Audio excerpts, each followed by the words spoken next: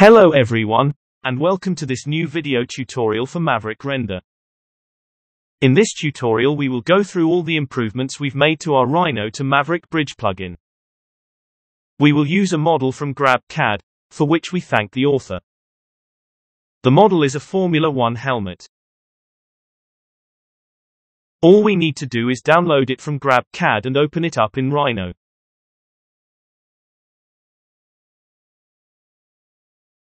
As you can see, this model is not organized by layers with a material per layer. Everything belongs to the same layer, and Rhino materials have been used on the model parts directly. This workflow is okay in Maverick, although Rhino materials are generally approximations and only the main color ends up being meaningful. Our Rhino bridge will translate those Rhino materials to full-fledged physical materials that you can configure within Maverick. Let's send the model to Maverick from the Maverick toolbar in Rhino. After a few seconds, Maverick will open up the Rhino document. As you can see, the geometry and materials have been transported correctly. Let's now dress the scene with some materials using methods that benefit from the new features we have added to the bridge workflow. From the library we will drop a blue metal steel material on one part of the helmet. By holding the Alt key pressed, the material will be applied to all the objects using the old material, effectively replacing the old material. Let's change the diffuse color to purple. We will use the eyedropper for this. We might keep on adjusting colors and other attributes. Let's now update the material's miniature swatch. Next we will select all the purple objects in the scene with the context menu option here. This will apply the material to all the selected objects. This will replace all the purple materials by a single material in one shot. We may now purge unused materials out of the scene.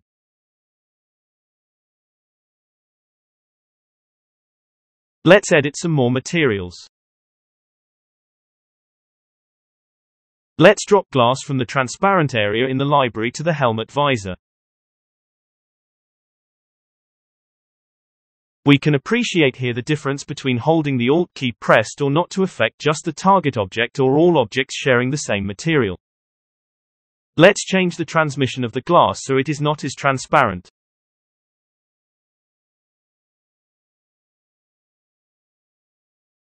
Let's drop a frosted glass material on these glossy parts.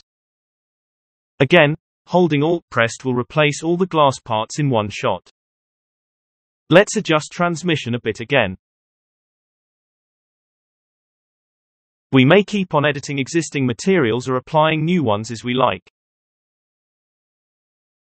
Let's now review some of the options in the Preferences dialog that affect the behavior of the Rhino bridge.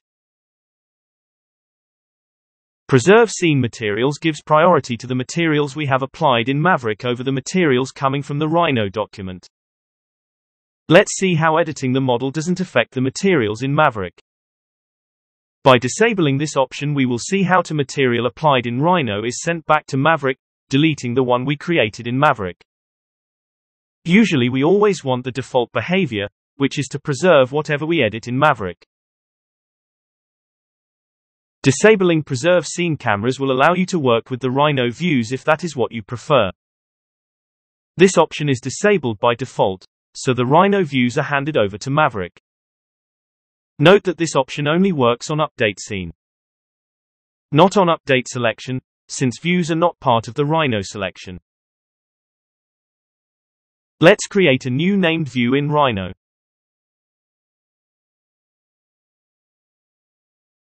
Let's update the scene and see how the camera viewpoints have been sent to Maverick. We end up with a view camera, which is the current viewpoint in the Rhino viewport, and a named view camera corresponding to the named view we just created in Rhino. If we move around in Rhino and update again, the view camera will be updated as soon as we hit the home button. The named view camera will still keep the same viewpoint as the named view in Rhino.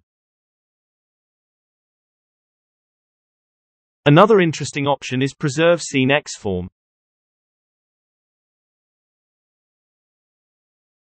Let's make sure this option is enabled and edit the scene a bit.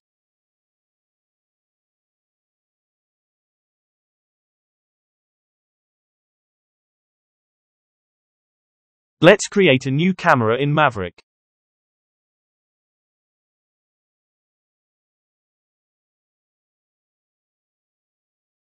Let's add a black background ambience which will look flattering on our model.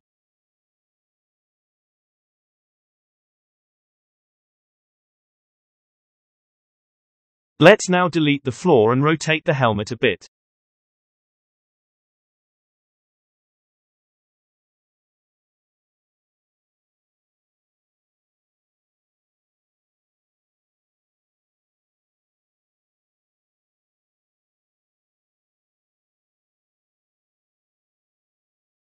Let's readjust the camera and save its position.